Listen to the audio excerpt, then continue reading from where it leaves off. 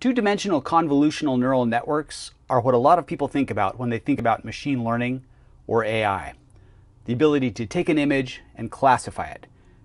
We're going to start with the best starter example for this, the MNIST digits dataset. It's a carefully collected and pre-processed version of a whole bunch of handwritten digits 0 through 9, each labeled by humans, and they give a good opportunity to test drive any image classification algorithm that we want to get up and going. It's not the hardest image classification problem by a long shot, and in fact, it's not a good way to prove that you have a great algorithm, but it is a good way to test that your algorithm is functional, that it works. It's a good way to set a baseline.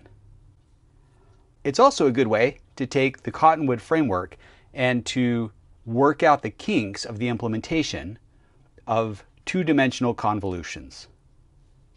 We're going to run this course differently than we've done with previous courses. Previously, we've started at the bottom, at the lowest level, from the concepts to the code implementation, to the gluing it all together, to the looking at the results, and then the visualization and interpretation. Here, we're going to start at the top.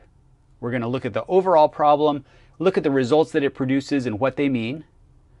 Then we'll move down to the coding implementation at a high level, how we get that to happen, and then we'll drill down to the individual pieces of code that make that happen, the raw Python and NumPy implementations.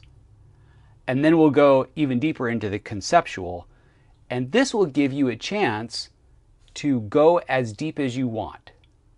If you're just interested in a high-level overview, you can bow out at the appropriate time. If you're interested in going the next level down and looking at how things are implemented, but want to save the detailed deep dive for later, you can do that. And then if you want to go all the way to the bottom, you can do that too.